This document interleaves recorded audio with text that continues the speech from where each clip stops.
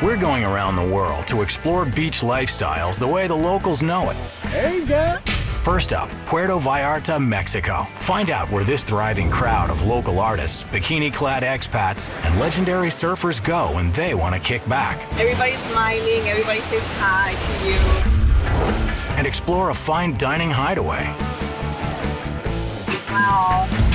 Then it's off to the ultimate old county pleasure zone, Alabama's Gulf Coast, where shrimping is a way of life. Is there a G on the end? Is it shrimping or is it shrimping? From zipline courses to Alabama steaks, here, work and play happens right on the beach. This is The Pulse, and these are the people of Puerto Vallarta, Mexico, and Gulf Shores, Alabama.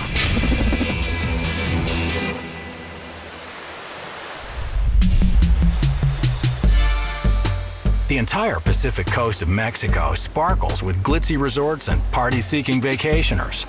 But beneath the flashy exterior and high-priced tourist traps, there's a laid-back Mexican lifestyle that harkens back to a simpler time. A time when things moved at a slower pace. Food tasted fresher, and people were more genuine. For a taste of that authentic charm and relaxed sensibility, head down to Puerto Vallarta, Mexico. The tropical retreat is tucked away in Banderas Bay, just a 3-hour plane ride south from Los Angeles. But for many expats, this secluded slice of paradise is more than just a getaway. It's home. Originally from Canada, but I've been coming back and forth to Puerto Vallarta for the last 2.5 years now.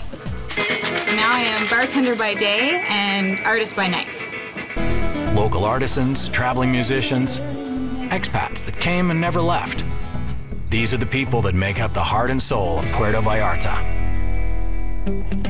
Follow the twists and turns of Mexico's Federal Highway 200, and you'll find yourself in the town of Sayulita. Here, life moves about as fast as the surf. Every time you try and leave, something brings you right back where you started. I'm originally from Moose Jaw, Saskatchewan, Canada. We came down to Sayulita because we're surfers. Tropical lifestyle, the kids can run free, an incredible diversity of people. This is no bustling urban metropolis, and the closest you'll get to cutting edge is the edge of a surfboard. Well, Sayulita really is another world. I mean, it's disconnected. There's a certain, well, I call it like bohemian charm, that you have to get it. You have to like appreciate the fact that this place isn't perfect. But for the people that live here, it is. Local girls Paulina, Marta, and Carla love the lifestyle. I like surfing because every time I get mad or sad, I just go to surf and it's like freedom. Allá está Diego. Diego? Sí. Diego! Today, the ladies are joined by 4-time Mexican national surfing champion Diego Cadena. Diego is the best surfer on Sayulita. I like his style. You guys ready to go surfing? We know each other for a long time, so it's fun to like be in the water with them and spend some time and really like, get the feeling of surfing for a little bit. Diego always teach me how to surf. When I'm in the water, he always tell me, catch this wave. There's supposed to be a couple of rules, right? One is respect the locals, and second is have fun in the water.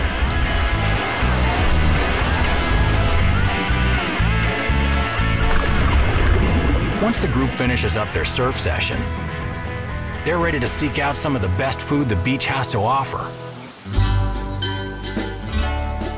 In Sayulita, there's a tamale lady, and she comes and walks the beach. She makes the best tamales in town. Local spices, cooked for 6 hours in corn husks and sold for a mere 13 pesos, or $1. There's still a lot of face-to-face. You still buy food from somebody who makes it. It doesn't get much better than this. Delicioso. After you get your fill of the beach, head to downtown Puerto Vallarta. There you'll find the city's main boardwalk, known simply as the Malecon. This eclectic scene is the heart and pulse of downtown Puerto Vallarta, attracting artists from all over the world. You have the Papantla Flyers that do their shows, which is a fertility rite that has been going on for